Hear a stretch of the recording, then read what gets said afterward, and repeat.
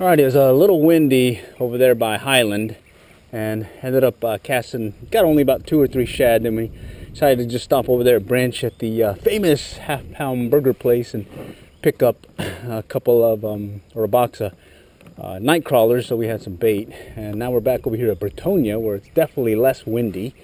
And in fact, this is where we got a nice size one year. And we got a couple in the John boat. We're out there getting some more shad because we did find some over there in the shallows. And yours truly is going to try using the fly rod here with the kayak.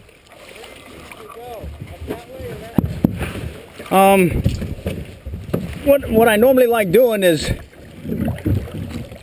go put a set over here by this line and then go on the other side and put a set and then see where they're biting.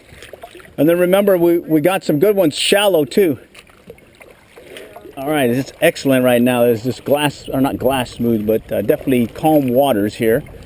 And I got a set of the jug lines, so I'm gonna put in some worms on them. Okay, so here's a worm. Here. We got jug line deal here, so let's just get that over the side, just to stay out of the way for us. And we'll kind of get it to where we can get to the hook here. And since we're using worms, we're just going to use a whole worm. Put it, just kind of thread it right on there. And since the wind is pushing us this way, we're going to set the line so it goes away from us as we let it release it. All right, first one is out. Okay, we'll just kind of set this one about maybe 10 yards from the other one here. Ready to go.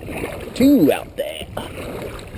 Okay, so we've got a set of 3 with Nightcrawlers, and then we got another set of 3 over here, right over there. And those all have shad, fresh caught shad in the cast net. And then there's a long spread here of more shad. So let's see what happens. Okay, so while we're all set up here, waiting for a bite, might as well do some kayak trolling using the fly rod here with our setup. There's the Denison Dam Dauber right here. Got the tube fly, so a tandem rig, and I'm just going to toss it off to our left. This time we put a little sinking tip just to help it sink a little bit more, and just kind of set it here and paddle around, get some exercise, and at the same time maybe catch a fish. Or eventually catch a fish. Well, no go on the fly rod. We did some trolling with it so far, and so far no hits on the jug line either. So, it's going to be a brutal one. Right now we're just kind of repositioning things, moving it from shallower to deeper water, and we'll play it by ear. All right, it's been a slow go so far, but haven't struck out one on the jug line. So far we've gotten one, definitely on there. Then we had one that was on there, a really nice one, and lost them though. Are bringing them in, so getting a hit right now on one, and yours truly is going to check it real quick and see if we got him. Actually, he's turning on us. He turned. He's still on there, I think. Okay. Yeah, he's on. All right, we got one. Yeah, he's. I don't know yet. It was loose. Oh, he's a keeper. All right. It's like the other one. All right. Got 2. Oh, he's still there. Oh, he's taking it under.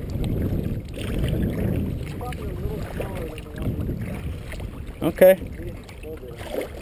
The other one held it under when he ran. All right.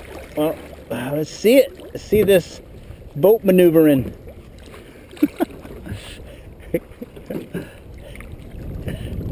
Is it any good? Is it going?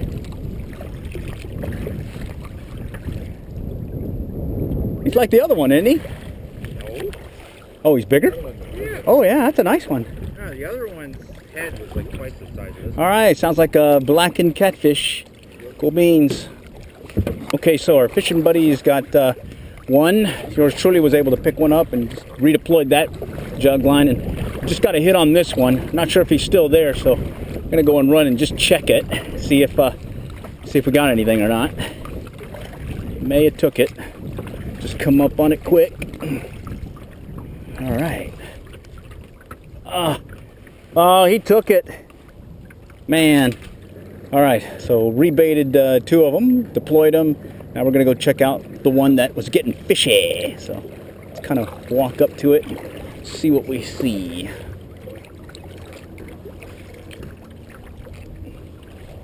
Did it move? You got one? Oh, he looks small. All right, so one finally took on the magenta jug line with the Nightcrawlers on it, like a channel cat, which we expected. All right, so we've picked up the jug lines, and it's time to take account of what we got on the stringer, and I'm going to call it quits. So here's what we got.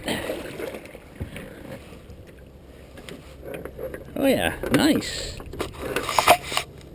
Looks like 1, 2, 3, 4, 5, 6 with 1 channel cat and 5 blue. All right, good stuff. All right, thanks for joining us today. Until next time, we'll catch you all later, and good luck and good fishing.